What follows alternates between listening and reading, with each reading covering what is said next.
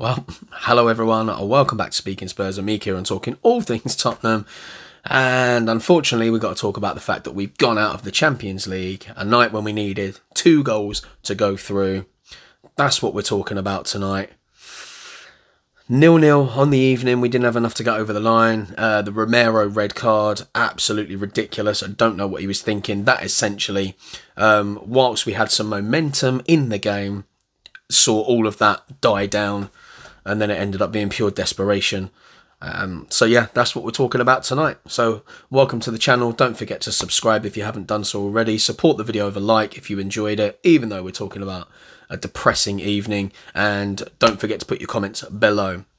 So an evening at the Tottenham Hotspur Stadium. Antonio Conte in the build-up had asked for the fans to get behind the boys, but they didn't really give us much to get behind in that first half.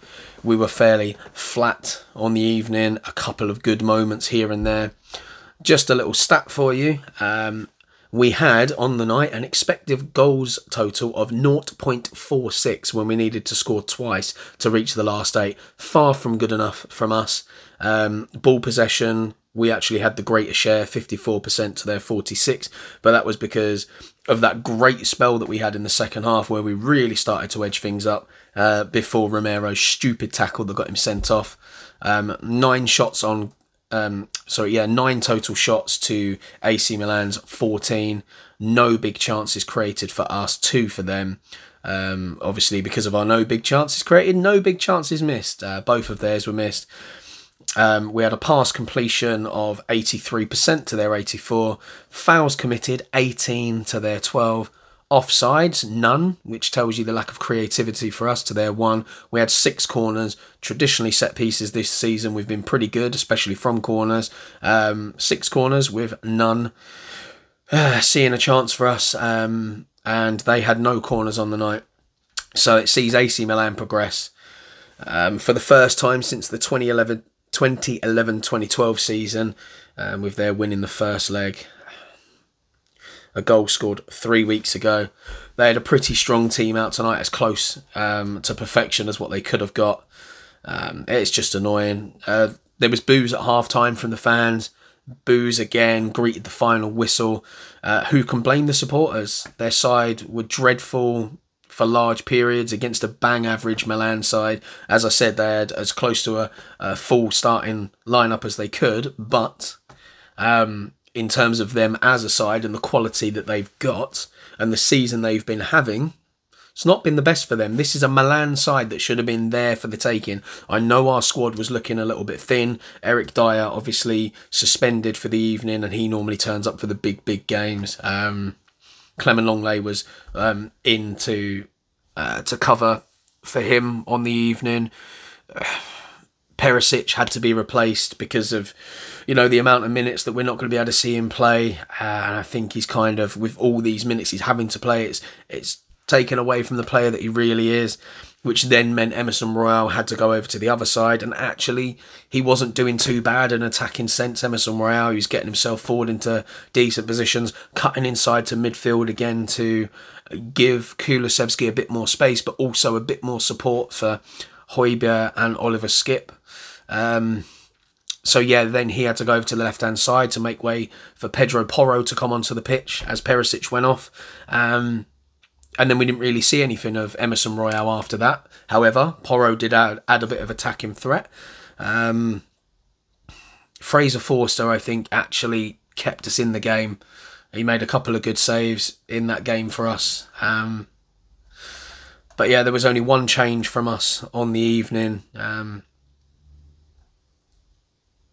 And do you know, I'm just so annoyed about it's Christian Romero. It's the thing that's annoyed me the most. We will get to that in a minute. But yeah, the lineup for this evening: Forster was in goal, Romero, Longley and Davies making up the back 3, Emerson Royal on one side, Perisic on the other, Skip and Højbjerg in the middle, with Kulusevski, Son and Kane making the attacking 3. Then subs on the bench, and this is ridiculous as well.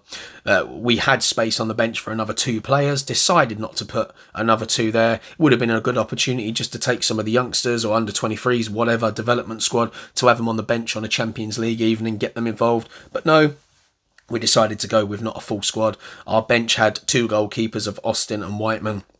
Sanchez, Tanganga, Porro, Sarr, Alfie Devine, Lucas Moura, Richarlison and Danjuma. Danjuma not used once again, which I found ridiculous. I felt that, you know, Sonny could have come off, put Danjuma on. A guy that scored 6 goals in the Champions League last season. I know he scored a goal on his debut and it was a scuff shot, but, you know, this is a guy that loves to get involved in the game. He puts pressure on people. I felt Richarlison, when he came on, added a bit of energy. A couple of wayward moments from him, but, you know, as I keep defending Richarlison, the lack of game time is making him not very sharp. Just a disappointing performance again. But let's talk about it. Christian Romero. In 13 games, I think it is, he's had 8 yellow cards and 2 red cards. Now, this is a guy that everyone keeps saying is absolutely incredible. Yes, his defensive capabilities are amazing. His composure on the ball at times is very good. At times tonight, he wound me up because he actually slowed play down when he had the ball, at times when we didn't need it to happen. You're on a yellow card. We were speaking about it at half-time, a few of us, and were saying that he's going to be walking a tightrope. He always plays on the edge, which at times is great. On a yellow card, in that kind of game, emotions running high, the fans on the players' backs to try and perform to get a result. And in the moment, he loves these stupid tackles high up the pitch or in positions where he doesn't need to do it. All he had to do in that position was go with the runner. That's all he had to do. Jockey him, stay with him. But what does he do? Flies in with a rash challenge, injures himself in the process. Now, we don't know if that's going to be a serious injury, but he didn't look very comfortable at all. Physio's with him for quite a while, and then was hobbling off after he was finally given the red card. But it's just an absolute joke. It's a wild challenge. I know he's young, but in big, big games like this, you can't do it. He has let us down. And the most frustrating thing about this is we finally had the game swinging in our momentum. Milan were dropping deeper and deeper. We were starting to create chances. Crosses were finally flying in. And, you know, there's no guarantee we were going to score. But if you put cross after cross after cross in, second after second, minute after minute, chances are something's going to come off. Now, when we went down to 10 men, it meant we had to take a player off and throw Davinson Sanchez on. And it just... We still tried to pepper away, but it just meant every time Milan managed to recover the ball, we were one man down and we just had to chase about and hope for it. It's... Honestly, it's getting beyond a joke now, and I keep saying that I am sick and tired of watching Antonio Conte's football. I've had enough. Absolutely had enough. It's just so negative. It's so boring. And if we're not going to win anything under Conte, I would much rather we didn't win something under a more exciting manager. Play some decent football. Because ultimately, look, Mourinho was our best chance to win something. We don't know if we would have won something because Daniel Levy sacked him just to save a little bit of money. Honestly, I'm so angry right now. Once Romero got sent off, I almost wanted to turn the game off. But I was just stupidly had that little bit of hope in the back of my mind that, hey, we might grab a goal and take this to extra time. Knowing full well that if we went to extra time, we were going to get beaten. Milan would have thrown fresh legs on and just run us down. But I've had enough. Like, Conte just looked so defeated on the side of the pitch in the last 15 minutes of the game. Look, some of the players I will say I was impressed with. I thought Forster did his job very well. He made the saves when we needed to. He reacted well in the moments when he needed to. He was much better than he's been in some of the previous games with the areas that he was parrying the ball back out into. Had a couple of shaky moments towards the end that didn't help us, where the ball was coming back to him and he had to clear it. And instead of clearing it straight up the pitch, he hooked them and it went out of play, which gave Milan a bit of time to slow the game down towards the end. But it's not like Fraser Forster is known for his ball-playing capabilities. That's not the goalkeeper he is. But I was impressed with him. I do think he deserves some credit in the game. Other than Romero sending off, I thought the back three were actually okay.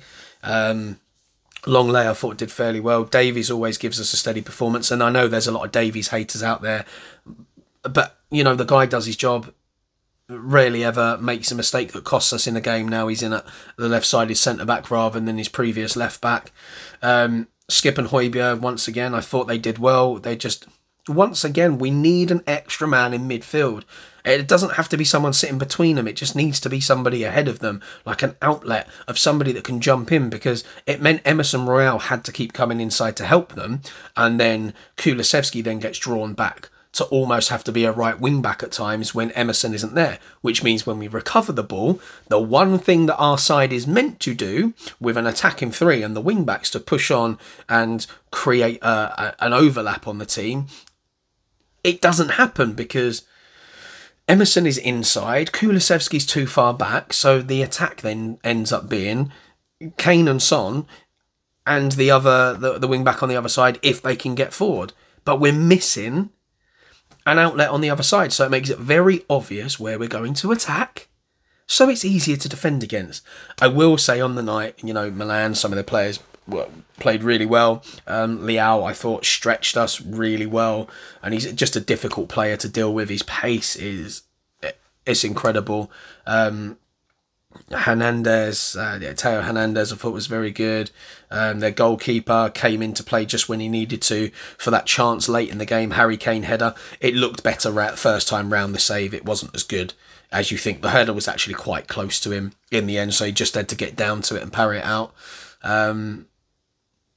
Sanchez, when he came on, actually won a few flick-ons, made a few passes. So despite the fact that he was awful in the last game, when he came on, he did more for us in an attacking sense than he did in a defensive sense. Emerson Royale, once again, I thought was having a fairly decent game. He actually made a very important header in our defensive area that if that had dropped, this was in the second half, it had dropped, it would have been right to Giroud, ready for him to pounce and probably put the ball in the back of the net. So I thought, he was all right. Porro, when he came on, I thought did fairly well. His free kick was terrible, smashed it straight into the wall, good power, but didn't get the up and down. Sonny, he frustrates me so much at the moment. I much rather would have Sonny came off and seen Danjuma come on. It's just not clicking for him whatsoever. And the substitutions, I know before Romero got sent off, the substitutions I just feel were too late again. I was just waiting and waiting for Conte to make an attacking change and bring Richarlison on, shove him up front next to Kane. Earlier in the game, it's always 10 minutes too late. And as I keep saying on this channel, and I know loads of you agree, it takes time to get into a game. Everybody else is up to speed. It takes at least 10 minutes to get in. So make the sub 10 minutes earlier rather than getting 20 minutes out of a player. Get half hour out of them. Give them 10 minutes to warm up on the pitch and then 20 minutes to attack and really make an impact in the game. Obviously, it was all for nothing anyway, because by the time Richarlison was firing and ready to go, we'd had a sending off, which meant everything changed and more players were having to get back and defend. I will say, though, we did still try and push men forward. There were a couple of situations where we saw Oliver Skipp was actually the only man back. Very late in the game, he had to make a foul out on the left-hand side to earn himself a yellow card that stopped Milan from going through. It was a 2-on-1. That foul stopped them from probably scoring a second goal, but it was too late anyway. And it's just so frustrating. It really is. And like I was talking about with the cup, we didn't put a strong side out. And as I said, probably to do with the finances within the cup not being enough. But look what has happened. It's another season where we now can't win a trophy. We can't win the league, obviously. We're so far away from that. Top four is becoming more difficult because we're throwing points away constantly, allowing teams like Liverpool to build confidence and come back in. And believe me, their confidence is going to be sky high after that 7-0 thrashing of Manchester United, their biggest rivals in the Premier League over the years. That's going to send them onto a massive, massive uphill drive now. Brighton still very much a team that people should not write off. Newcastle, if they start hitting form again, it's just a massive worry. There's part of me that would quite happily see Conte sacked right now bring in somebody like Pochettino that's just going to boost us for the rest of the season. The fitness levels are going to be there because Antonio Conte is a drill sergeant for fitness. Pochettino's a drill sergeant for fitness. But I think, you know, especially with the time away from the club that Conte's had, and I know that's not his fault, it was surgery, and also he's had a very tough year. I'm not trying to dig out Conte completely. I just don't think he's the right fit for this club, and I know many fans out there feel the same. I think he's a fantastic manager, but unfortunately, his style of football is so boring to watch. There are so many possession teams within the Premier League now that Conte's system works really well if you're able to win the ball back a lot and then press on and you have the right players to do it. We just don't. We don't have it yet. And I know, you know, give it a few more transfer windows and it could be the right team. But I personally don't want to watch this Spurs team play like this until it clicks. I'd rather he admitted defeat, changed the system up and played for something that suits the players that we've actually got. Changed it up completely. And if he's willing to do that until the end of the season, until he can have another transfer window and maybe bring in the players he needs, great. That'd be absolutely fine. If he's going to play an attacking brand of football until he gets the team in that he needs to play the counter-attacking football that he needs, then great, I'm all up for that. But I can't see that happening. He's very stubborn. He's got the ability to change because he did it with Inter Milan when he had a load of injuries and Christian Eriksen came in and they went on to do wonderful things. So it can happen. And I know a lot of people out there will be going, but we haven't got that midfielder that can create like a Christian Eriksen. We don't need that player. We've got a different player that can offer more. We've got Harry Kane, the guy that can drop deep.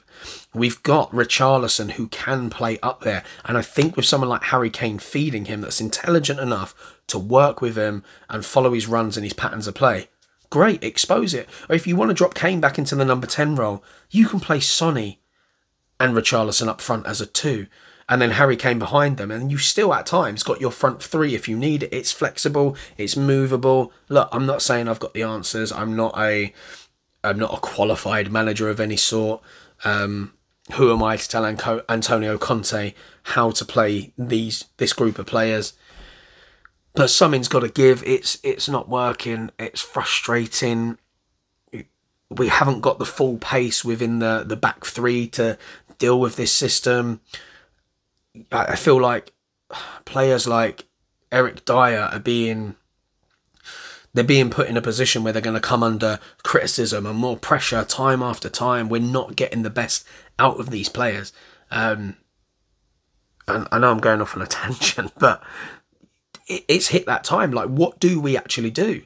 The season in terms of silverware is gone. Top 4 is the only thing we can aim for. Like, I'm not saying we were going to win the Champions League. Our team is far off that. But we should have beaten this Milan team and at least been in the next round. The players that we had out there were good enough to do it. It's just... I genuinely think had Romero not been sent off, we may have gone on to at least get a goal that would have taken it to extra time. And I know in a season like this, extra time isn't something that a squad like ours needs right now. You know, with 2 massive injuries in midfield, it probably wasn't the right time for extra time. But hey, it would have just been nice to see a real fight. And Romero sending off, it just took it out of us. It was a massive blow to the players. And I can only imagine the feelings and emotions of the players that were on that pitch when he got sent off. I don't know how they're going to deal with it. Is there going to be a one-on-one meeting with Romero just to talk about how disappointing he was in that scenario and that he's got to stop doing it? But at the same time, maybe the players have to get round him. But I know what I'd be like. There's no way I'd be walking back into that dressing room and looking at Romero and not having a pop at him, saying, like, what are you doing? We were on the front foot. We were dictating play. We were sending in crosses. We were creating chances. And you go and do something like that. Put us down to 10 men. Give them an extra man to overrun us at times. It meant that we had to push further on, leaving one person at the back, knowing they were going to have 2 there to counter-attack. It's a complete night of frustration. And that I know we're all going to be very emotional right now. There's going to be a lot of people saying that they want Conte gone. And at the end of the day, the chances of him staying past this season are slim to none anyway. So if the only thing we've got left to play for is a top 4 place, then do you know what? I would rather he's gone. I would rather he's gone if he's going to be gone at the end of the season. It gives a manager the rest of the season to start playing the side the way they want. We've got some players that aren't getting enough minutes. Richarlison could get more minutes, definitely. Danjuma, what was the point in bringing him in if he's just not going to play? I don't know what he's doing in training and whether he's impressing, but his Champions League pedigree based on last season show you he's an exciting player. During the game on Sky Sports, Danny Rose was in the studio talking about the game, and his comment was just plain. And his face says it all. If you go on there right now, you can have a look at it. And he just does not look impressed with the fight, the hunger. And then another comment that Danny Rose has come out and said that I actually think is quite hilarious. He says, you can have the best house, but if there's no furniture in it, it's irrelevant. I mean, if I was out right now in the car, I'd be listening to Talk Sport. I can only imagine how mad somebody like Jamie O'Hara is going right now. He goes in sometimes. His passion for Spurs is absolutely great. But I don't know. Let me know in the comments below. What do you think we do now? I mean, there's no point in talking about the game in the comments below. I would like to know your thoughts, however, on Christian Romero. And the direction that we go with him. What do you think he needs a ticking off? Do you think he needs an arm around him? Do you put a portion of blame on him tonight for us not being able to score that goal in a time when we had momentum? I mean, I just feel like sometimes there's a lot of players out there for us that just don't give enough. There's not enough hunger.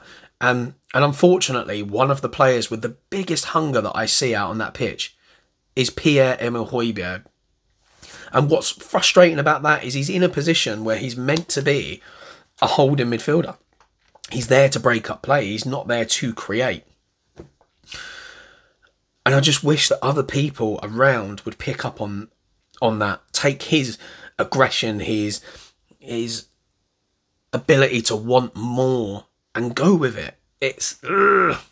I'm getting really wound up and I'm finding it hard to bring out the words. But I'm just so frustrated that not everybody can have that same hunger. I feel like at times Højbjerg is having to take on more players than he should.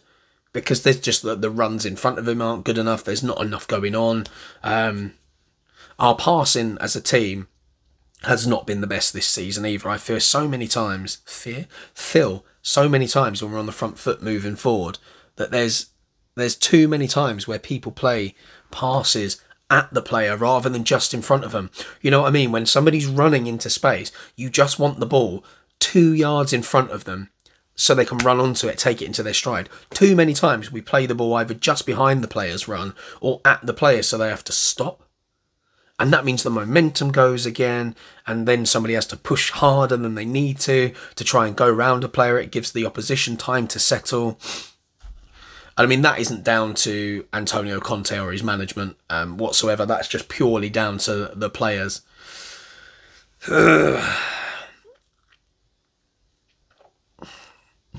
Let's just talk about a few stats now. Calm myself down. So we have actually failed to win any of our last 5 Champions League knockout matches. We've drawn once and lost 4 times. So the last time we won the knockout game was the 3-2 win over Ajax in 2019 with the Lucas Moura hat-trick. We've failed to score in 3 consecutive matches in all competitions for the first time since April and May 2019. All 1-0 defence, all 1-0 defeats coming against West Ham, Ajax and Bournemouth. And Christian Romero has become only the 2nd Tottenham player to be sent off in a Champions League knockout match, along with Peter Crouch in 2011 against Real Madrid in that season's quarterfinals. That's mad, 2011, we're in 2023. I remember sitting in a pub watching that game really frustrated when Crouchy got sent off. It doesn't feel like it was that long ago. And then a little stat on Antonio Conte. Our exit means it's now 10 years since Antonio Conte took a team beyond the last 16 of the Champions League. A remarkably poor record for one of the standout coaches of his generation. His pedigree in this competition is just not good. Not good at all. What a frustrating evening. I'm just... Ugh. And then Milan obviously had a chance near the end, didn't they? 90 plus 4 minutes off the post from Origi, and then the ball kind of bobbled about, and Fraser Forster was juggling it about and managed to get it to safety. Just looking through there, just scrolling through what happened on the night, and how annoying. Ay. I don't know. I don't know what the answer is. What do you think? What do we do at this stage? Do we cut our losses? Get rid of Conte, bring in Pochettino for if he's going to be our permanent manager next season, do we just bring him in now? That is my biggest question. Or is there another manager that you want to see? Do we bring in an interim manager till the end of the season and then try and go for someone like De Zerbi in the summer, or Graham Potter, a manager that would much better suit us? Do we go for a Thomas Frank? I mean, I really don't know. It's a frustrating time to be a Spurs fan. And what's worse is we're still sitting fourth in the Premier League. Like, how are we in such a good position when we're playing so badly? And we're playing such a poor brand of football. But yet we're still fourth in the Premier League, and we could potentially secure Champions League football again. But the only thing we get as a club from the Champions League, because we know we're not going to win it, is finances. And I know there's a lot of Spurs fans out there that would much rather not get in the Champions League every year, finish fifth, whatever, play Europa League football, have a good chance of winning that, and win an FA Cup, win a Carabao Cup, to win stuff. Winning games breeds a winning mentality. Winning cups breeds a bigger winning mentality. So then when we're finally in the Champions League, we're in a much better position to push on and go further in the competition. It's kind of like, it's almost like we've switched roles with Arsenal, where Arsenal's main goal in the end, towards the end of Arsene Wenger's reign, was just finishing in the top four to secure Champions League football, but not winning it. So financially, it's great for the club. It gives you good status. You can attract big name players. But then when you haven't got a chairman that is willing to try and get the best big name players, he will get players and they'll cost a lot. Richarlison cost a lot of money. It's fantastic for Brazil. Hasn't done it for us yet. Hasn't had enough game time, arguably, in my opinion. But there are players out there that we could be going for, but he doesn't want to spend the money on those because 60 million, it's better than spending 100 million in Daniel Levy's opinion. But I'm just sick of it. I want to win something. I want to win a cup. You know, when we won the cup under Juan de Ramos and Jonathan Woodgate went through against Chelsea and that he made the header, then the ball got punched back onto him and went in. I didn't care how the goal was scored. I didn't care that it wasn't a great finish. I didn't care that Woodgate didn't even know too much about it. I just loved the fact that we won a trophy. And that moment where we saw, Ledley King and Robbie Keane going mad with a trophy. That's what we want as fans. We want to be able to celebrate.